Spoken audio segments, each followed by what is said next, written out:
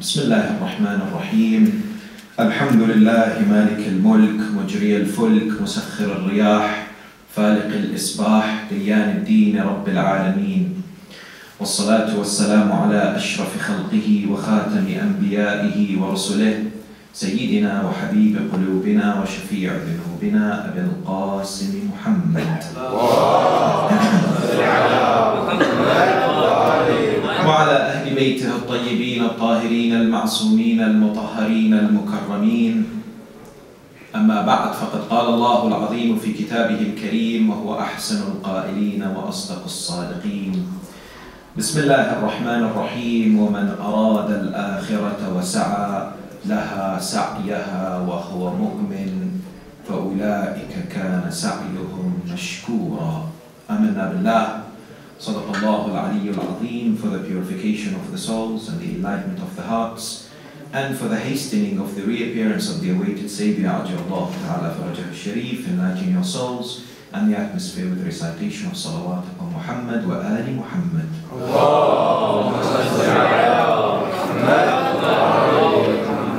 Respected scholars, elders, dear brothers and sisters in Islam, Assalamu alaikum wa rahmatullahi wa barakatuh.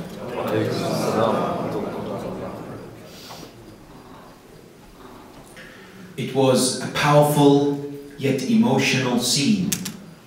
This lady walks inside the room. In front of her lies the body of her son, wrapped.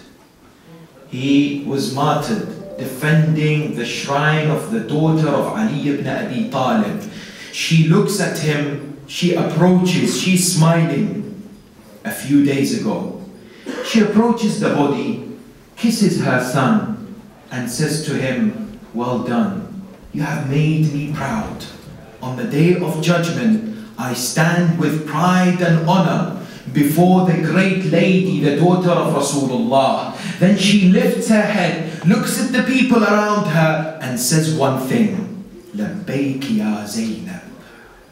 She cries out with the name of the daughter of Ali ibn Abi Talib. Then she witnesses that there are people who are crying around her. She says, why are you crying? To a lady who is shedding the tears, noticing this scene. She said, we do not cry for anyone other than the family of the Prophet. And she came, placed her head on the body of her son. A young man lifted her head, looked up to the heavens and said, Ilahi taqabbal minna hadha al-qurban. Oh Allah, accept this sacrifice from us. An example that demonstrates the deep and profound inspiration that this great lady, the mountain of patience, Sayyida Zainab salawatullahi wa salamuhu alayha,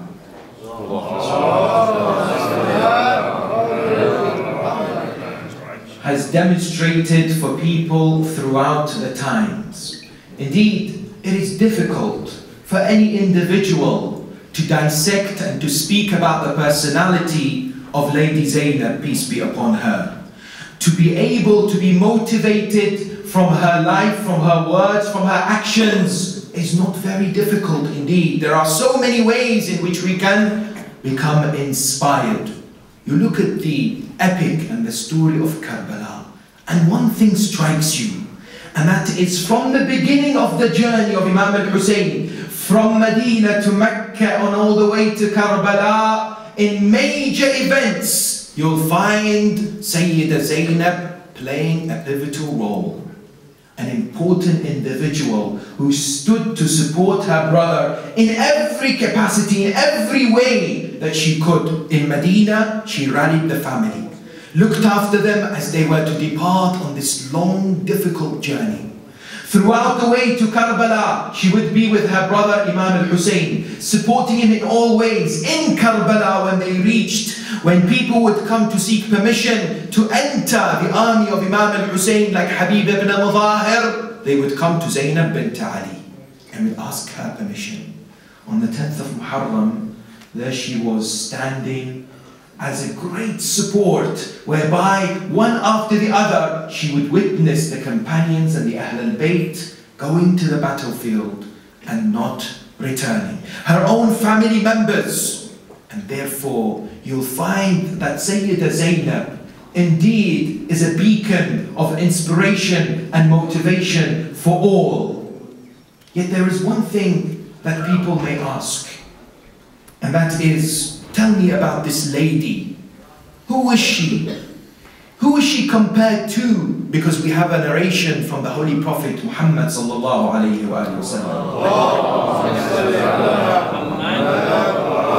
who himself named Zainab and said, إِنَّهَا شَبِيهَةُ جَدَّتِهَا خَدِيجَةَ الْكُبْرَى, that she resembles her grandmother Khadija, the wife of the Holy Prophet.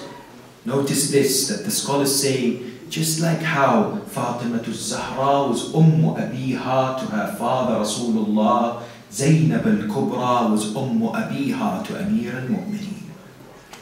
That you find that the relationship that existed from the early age of Zainab with Ali ibn Abi Talib was that of respect, with that of love, and that of learning from the position of the commander of the faithful. Indeed, if you are looking for exemplary lessons in life about submission, then you look at Zainab. When she stands before Ubaydullah ibn Ziyad in Kufa, and when he asks her, كَيْفَ رَأَيْتِ صُنْعَ اللَّهِ بِأَخِيكَ, how did you find what God did to your brother? She responds emphatically in a beautiful sentence, مَا رَأَيْتُ إِلَّا جَمِيلًا. Everything I witnessed was beautiful. Why? Because in the eyes of Zainab, everything was happening in accordance with Allah subhanahu wa ta'ala's plans. Number one. If you're seeking for inspiration as far as devotion, then you look at Zainab. Why? Because before Imam al-Hussein left, he would say to her, my dear sister, remember me in your dua and salatul layl. In one narration. Can you imagine that the grandson of the Prophet would speak to Zainab and say to her that remember me in your prayers? Because when it comes to ibadah, Zainab was indeed the crystallization of submission to her Lord, Allah subhanahu wa ta'ala. If you're looking for patience, you'll find that Zainab indeed humbled patience as a principle. Why? She would never complain, despite seeing everything that Imam al-Hussein witnessed, but more. If you're looking for inspiration when it comes to modesty and chastity, then Zainab upheld the flag of hijab, the principle and the obligation of the Islamic dress code of chastity and modesty. When she would look at Yazid and would say that you are ensuring that your wife and family are protected and are veiled whilst you take the veil away from the daughters of the Prophet. And if you're looking for sacrifice, Zainab would present her two sons to be martyred, yet she would not shed a single tear in Karbala. And there is one thing that I wish to focus upon, whereby we can draw important lessons, especially in this day and age, from the illustrious life of this great lady. A tool, a skill that you and I require to achieve greatness and success. And that is vision, foresight, ambition. You and I witness, and if we look around us today, we recognize that nobody has achieved anything they wanted in life except that they were visionary. We often hear of visionary people. People who had outstanding visions and they built upon them. Vision is deemed to be a prerequisite for success.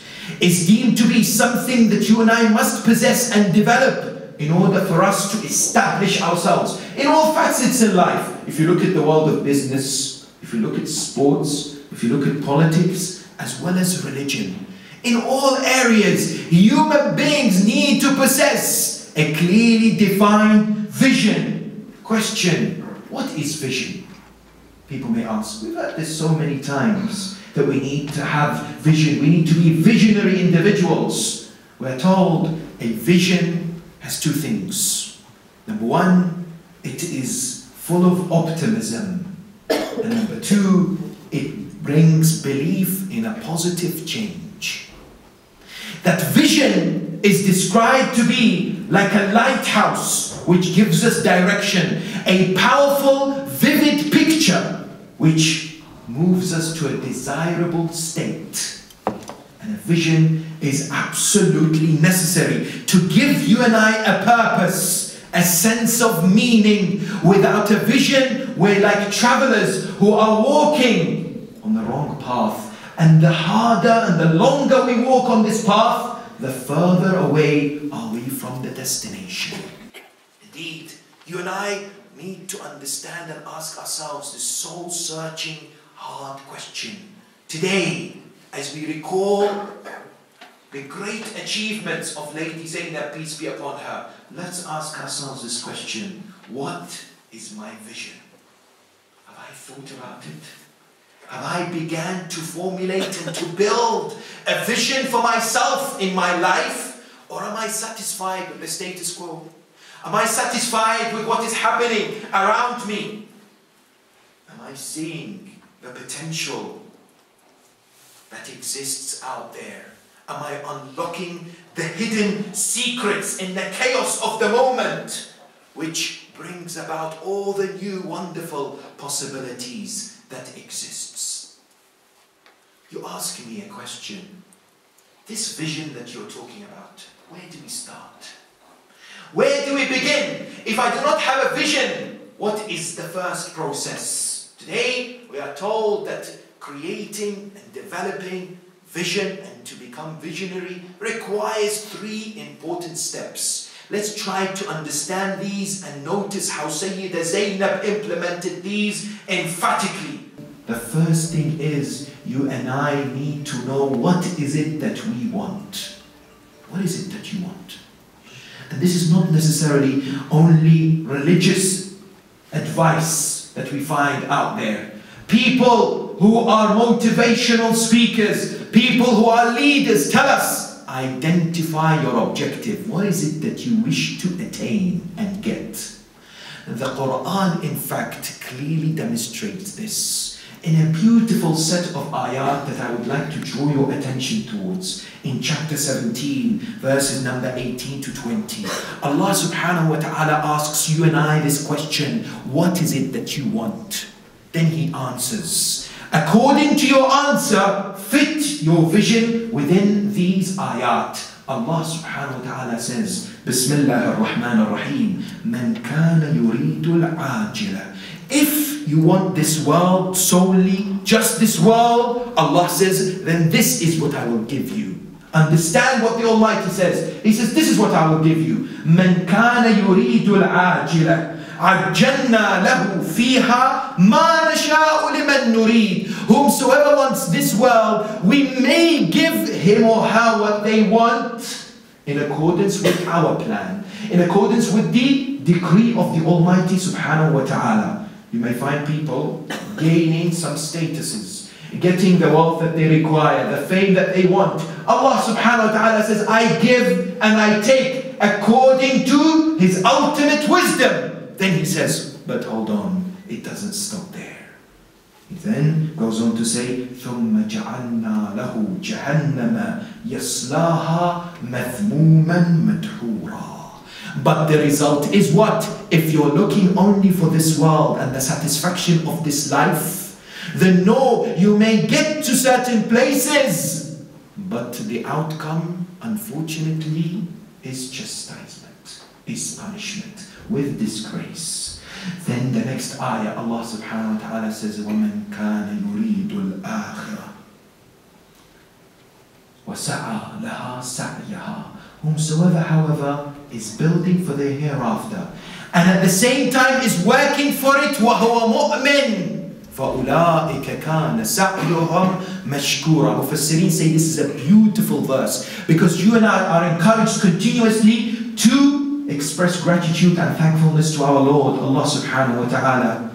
Yet in this verse, Allah says, I will become thankful to you if you identify what is it exactly that you're looking for. Number one, if you're looking to build for your hereafter, then Allah subhanahu wa ta'ala says, we will support you, we will help you.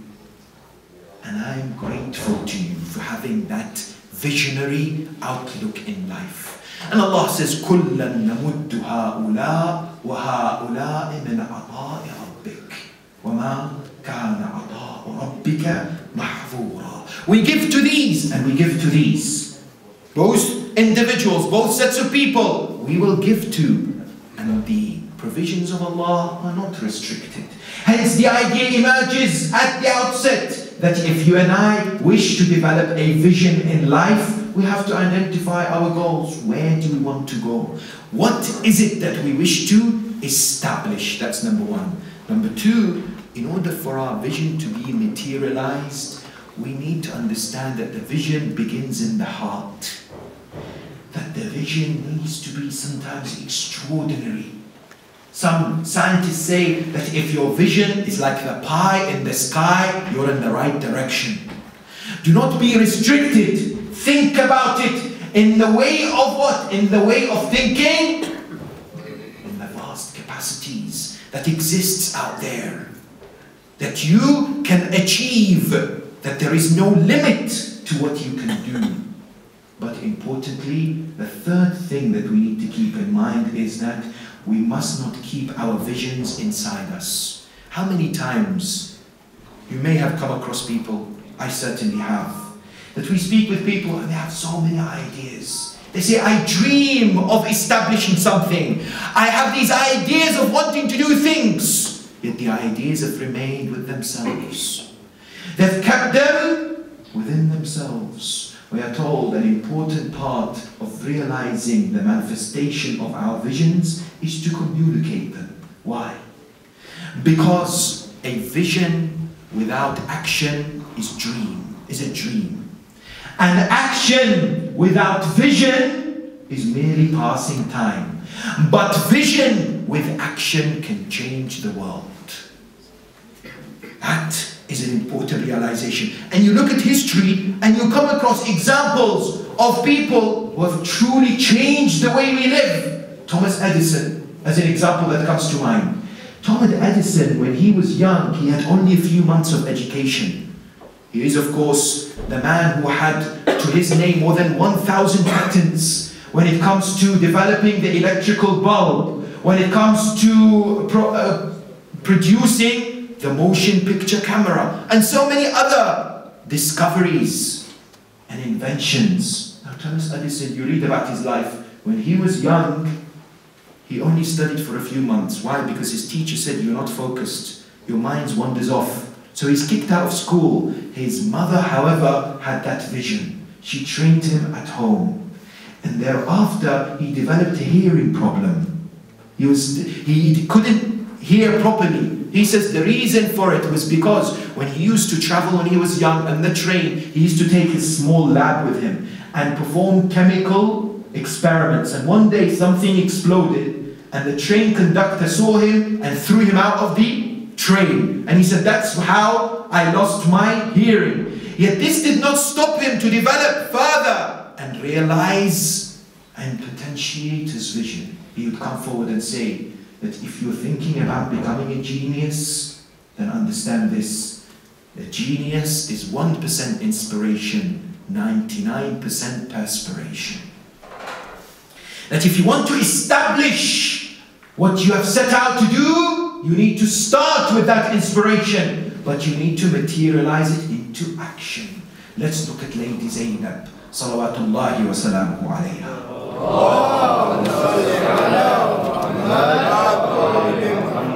This great lady demonstrated her visionary personality in many places, but I would like to focus on two to end with, so that we can take away something from her illustrious life. How many times we've heard of her famous sermon?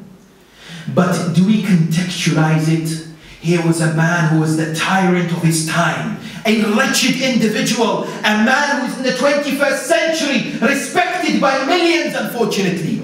Sadly, today, as we have individuals who would say, who are so-called scholars in the Muslim world, they come forward and say that Yazid was a man who did wrong, but you know, he was the caliph. We are not to speak anything about him.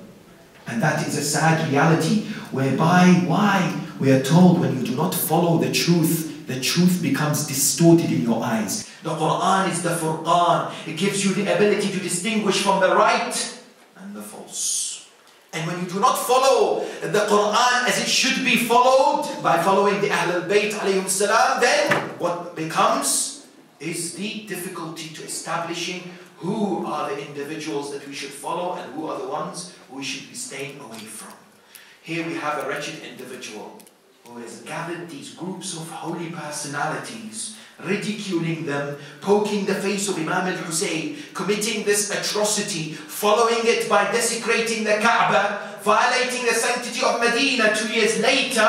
And Sayyida Zainab stands like a mountain of courage and valor and said to him, وَكِدْ كَيْدَكْ وسع سعيك وناصب جهدك فوالله لا تمحو ذكرنا ولا تميت وحينا وإن رأيك إلا فلت وأيامك إلا عدد وجمعك إلا بدد يوم يقول المنادي ألا لعنة الله على الظالمين. Zainab had a vision that we can see materializing throughout time. She said to Yazid, you can deceive, you can manipulate as much as you want, but by God you will never obliterate our remembrance and our recalling by people, and I can see that you will be disgraced very, very soon. Your days are numbered and your words are weak. And today we can see this. One day, Sayyida Zainab, as the second example, she finds, when they are leaving Karbala, she finds Imam Zayn al-Abidin al-Sajjad, salawatullahi wa salamu alayhi,